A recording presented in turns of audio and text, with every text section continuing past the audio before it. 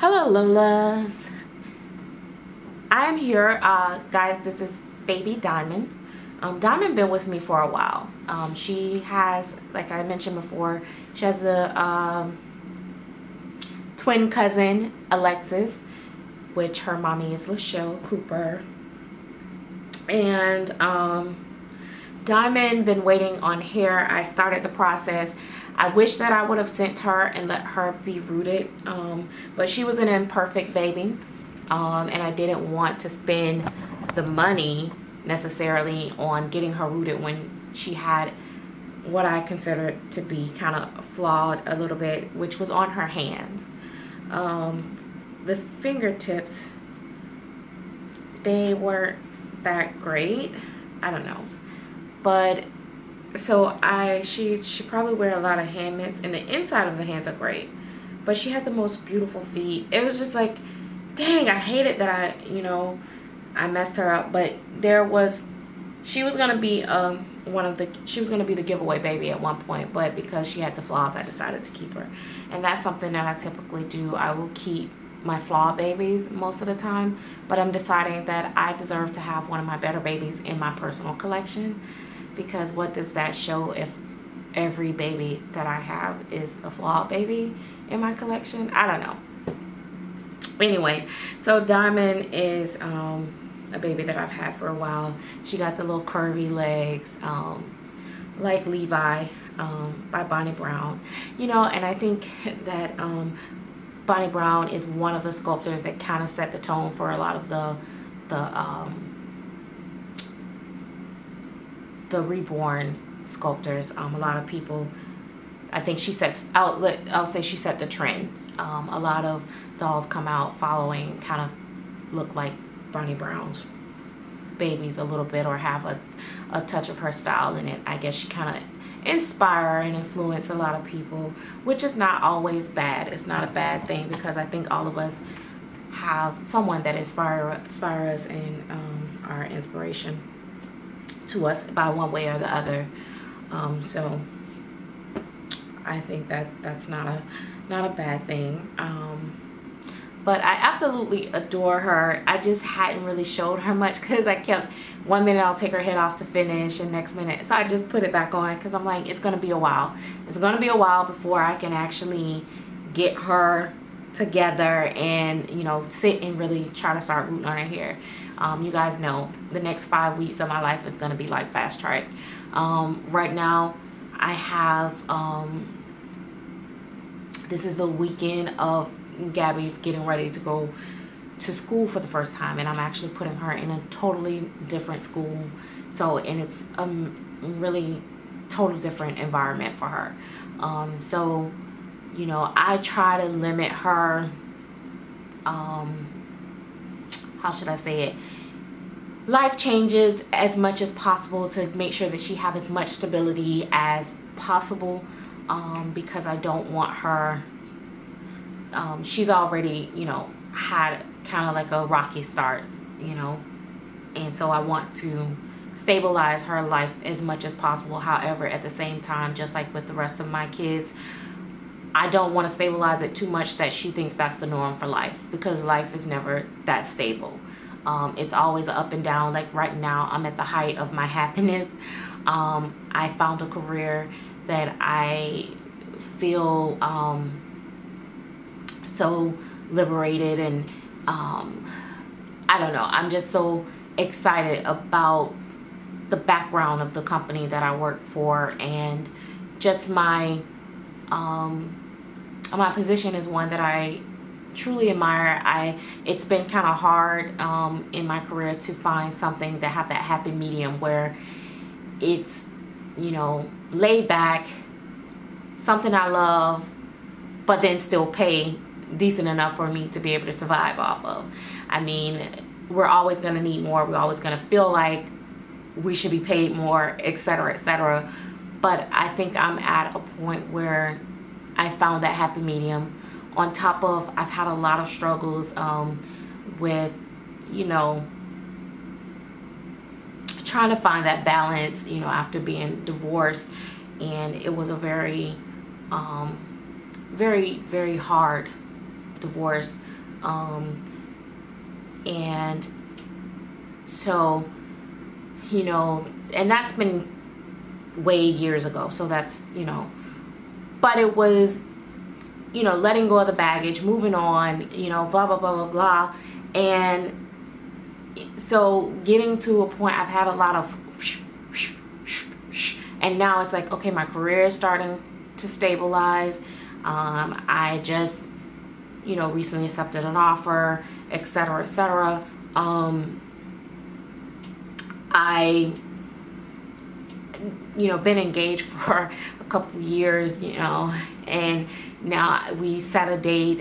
I'm like 5 weeks in before I actually, you know, really say I do, which is kind of almost nerve-wracking for me. It's like, you ever felt like things, when things get to be going good because you've had such a rough time, it feels like almost like it's not going to happen. And, you know, I'm trying not to like feel that way.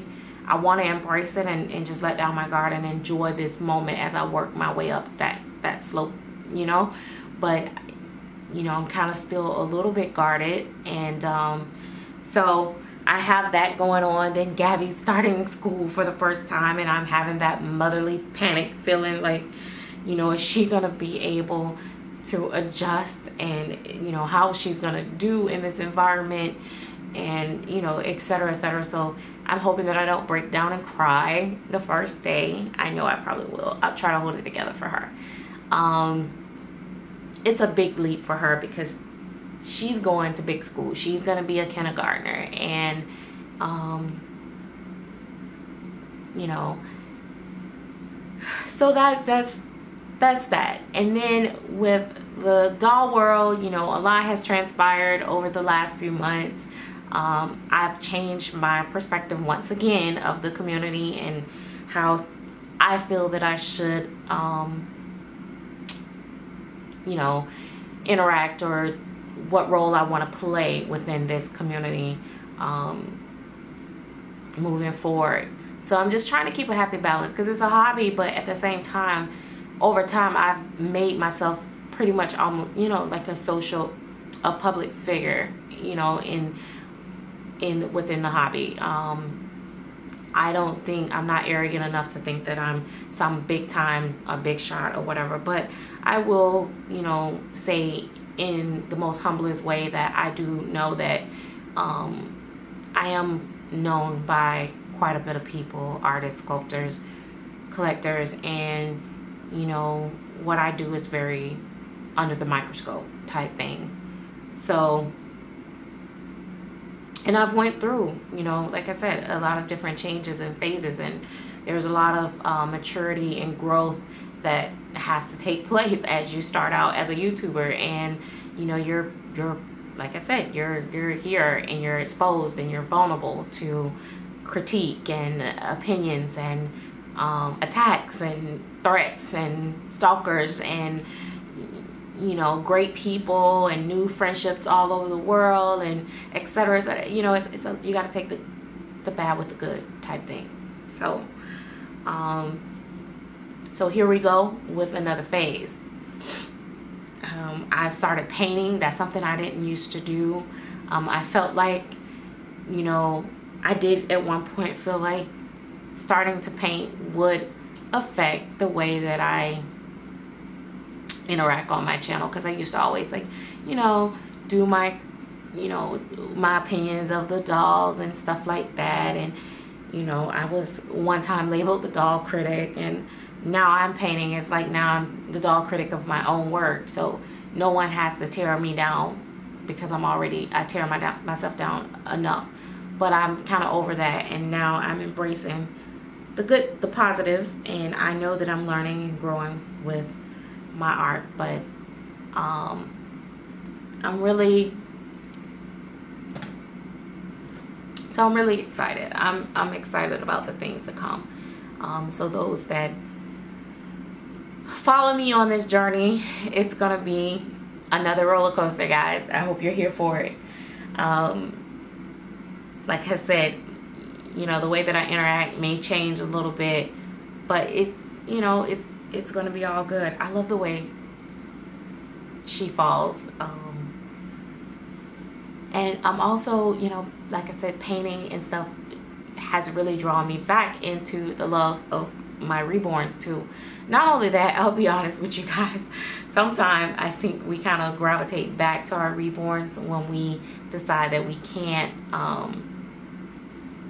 keep affording the silicones. Of course, the reborns are much more affordable. I will be taking a pause, I keep saying that, but I just bought another baby, on collecting as much, just for a little bit. I gotta, you know, adjust. And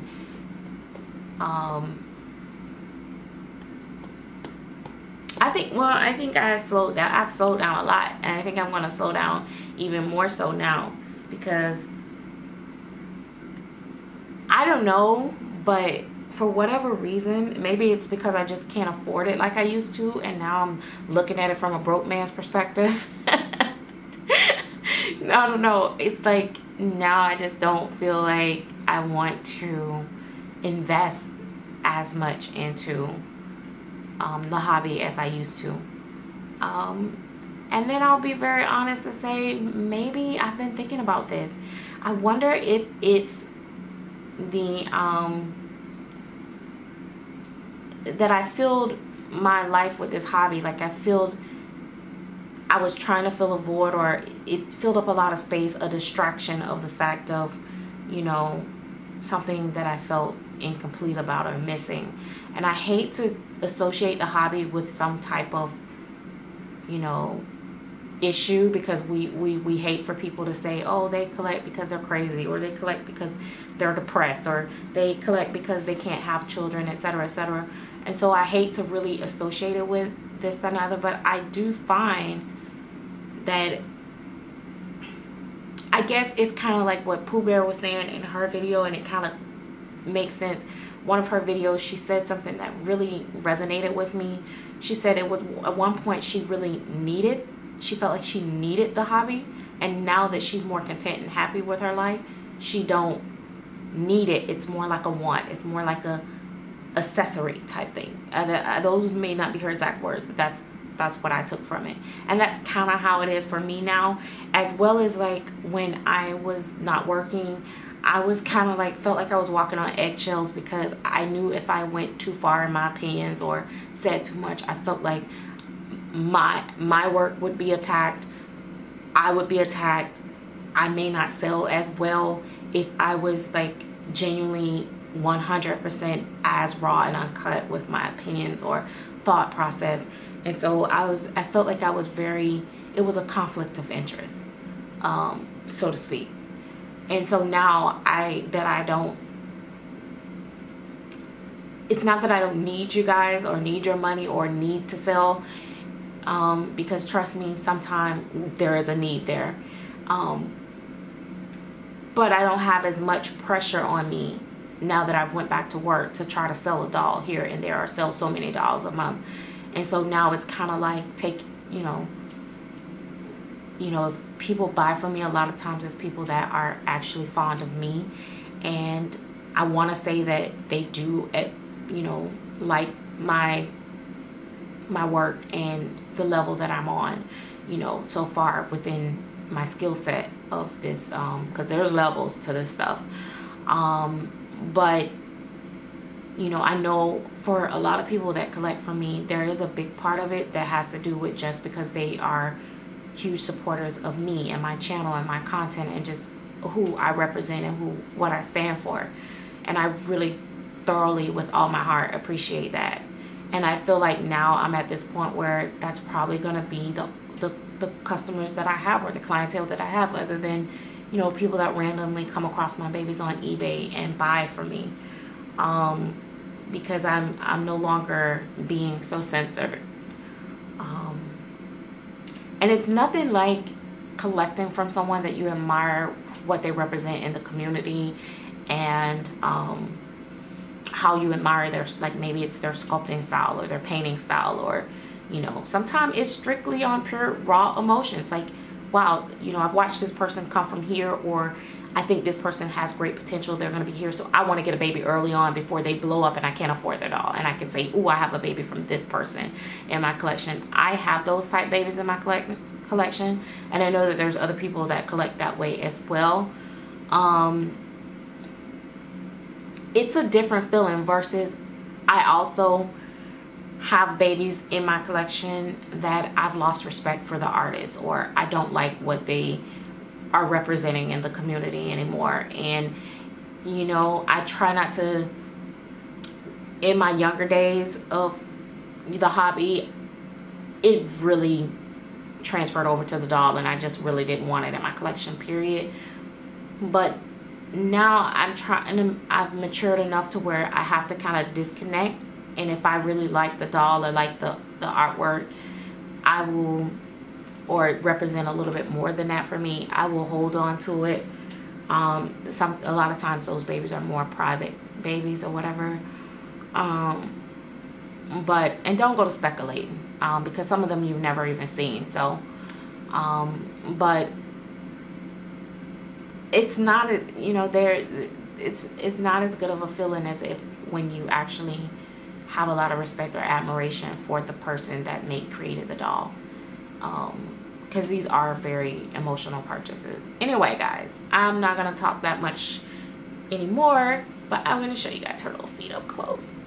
These are her little feet. You see that? I love her little feet. Like, she had the best feet. I was like, oh.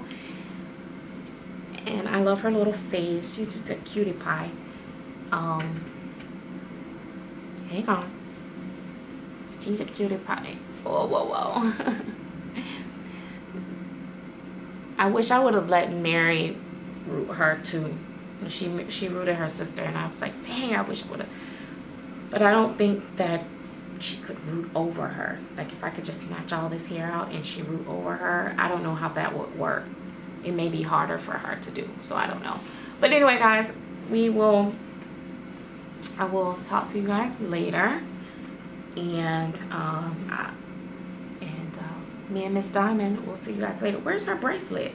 I just realized her bracelet is gone. She's normally one of my babies that have on a bracelet too. I have my little divas in the nursery. Anyway,